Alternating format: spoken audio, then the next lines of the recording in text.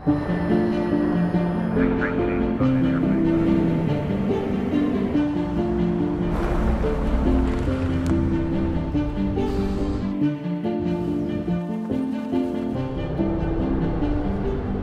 DFW was originally a concept that came together from the cities of Dallas and Fort Worth, and it was built and started operations in 1974. We are one of the busiest airports in the world. We have 7 runways, 24-hour operations for takeoffs and landings. DFW has an infrastructure that is comprised of 133 landside bridges, 12 airside bridges, and 1,288 lane miles of road. That's the distance between DFW Metroplex and San Diego, California. DFW has service to 260 destinations from 26 scheduled airlines and is the 2nd largest airport by land area in the United States. DFW sits on 17,000 acres. That's larger than the island Manhattan.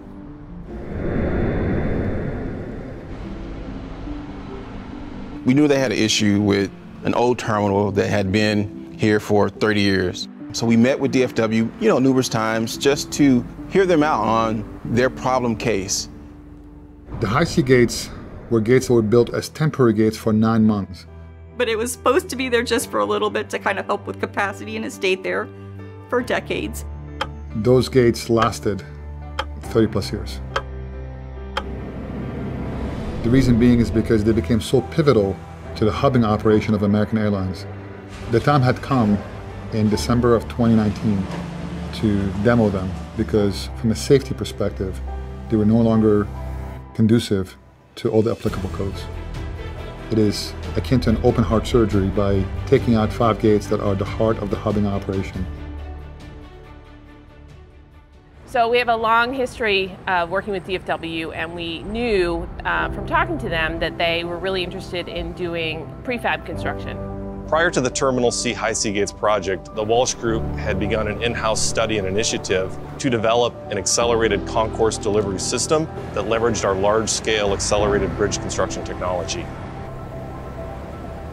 The high sea terminal locations is constrained on 4 sides. A unitized approach empowered us to work around these limitations efficiently and safely while maintaining the highest levels of quality. The overall design is made of 6 major prefabricated modules built at an off-site location and 3 sections of conventional stick-built construction where the existing terminal building connects to the modules, at the center where the concourse turns, as well as at the end. They are clad off-site and finished with metal panels, glass curtain wall, roofing, and concrete slabs before they are transported on self-propelled modular transporters, or SPMTs, approximately 1.5 miles across the active taxiway and runway, including 2 90-degree turns, and then under the Skylink to the actual building site. Once the modules arrive at the building site, they need to be jacked up 8 feet into place, and then the final support columns are poured. When complete, the modules form an 80,000 square foot new concourse. So one of the biggest challenges for the Walsh Group in terms of transporting the modules across the airfield was that there were no best practices for us to reference. There was no guidebook. So we had to create our own. We spent a lot of time with our partners, PGAL and the engineers, going through calculations before we turned in the RFP that said, yes, this can be done. We told the owner that doing it modularly would save time. Now we have to prove it. We had a height restriction, we had a width restriction. That was a big challenge, and then trying to figure out how we were going to connect them structurally. We had to coordinate with the Skylink as well to make sure that they were okay with our processes, because we were working within only several inches of the Skylink structure above us. Building it on foundations 4 foot above ground, it produced a safety aspect for our guys that they weren't working in the air. We must have measured this thing countless of times just to make sure that everything lined up from the curtain wall to the steel. Coming to work for Walsh Construction, I thought I had seen everything, but I had never seen an airport terminal built modularly.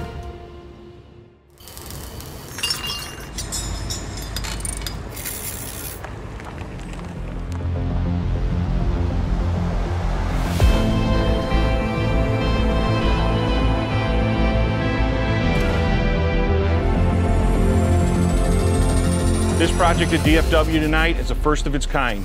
We're going to move these modules across the airfield and put them into place and save months on the construction schedule.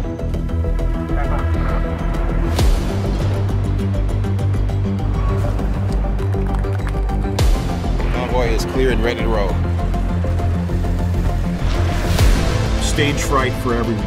I remember calling on my phone to Dan Walsh back in Chicago and said, well, this is either going to be a huge success tonight or we're going to look really bad in the paper tomorrow.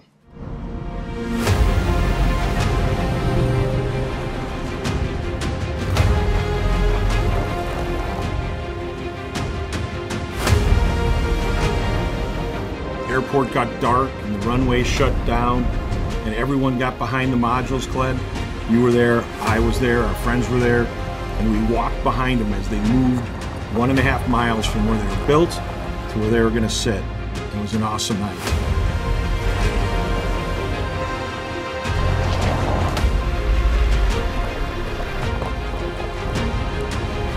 Are we going to damage the airfield with moving 300 tons across the airport? All these things were thought through.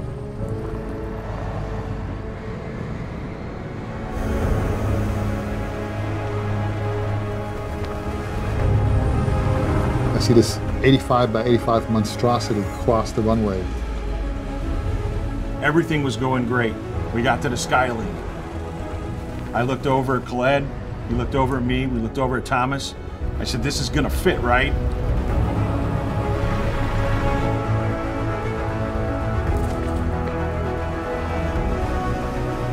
We had inches to spare underneath the air train. 5 inches to be exact.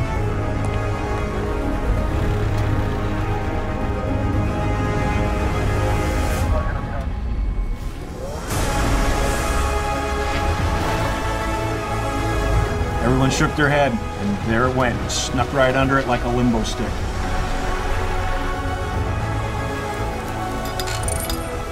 We knew, with all the engineering and all the studying and everything we had done, that this job would be a success.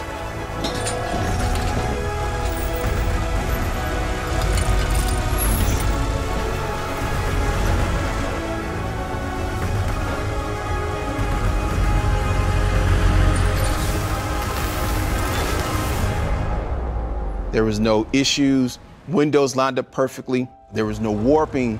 The last module went so fast because at that point the welders knew exactly what to do.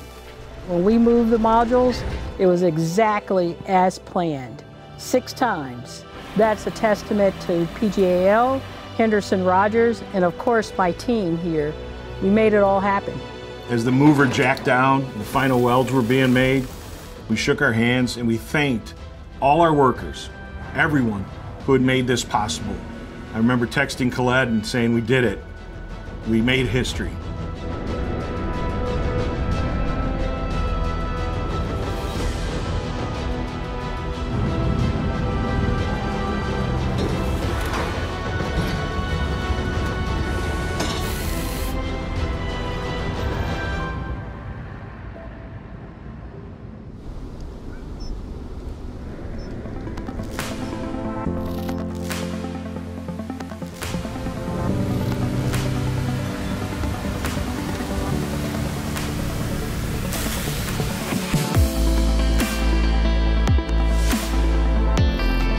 The feel when you get into that terminal, you would never, ever in a million years know that it was built off-site, it was transported across an airport, and then stitched together. We can apply the modular construction method to any type of construction. We can use this for healthcare, we can use this for commercial high-rise, we can use this for multi-use. Really any type of building construction can be turned over with unitized modular construction methods. It's been an incredibly innovative project with world-class engineering and construction. This is the model of what the future terminals will look like, not just at DFW, but across the entire globe.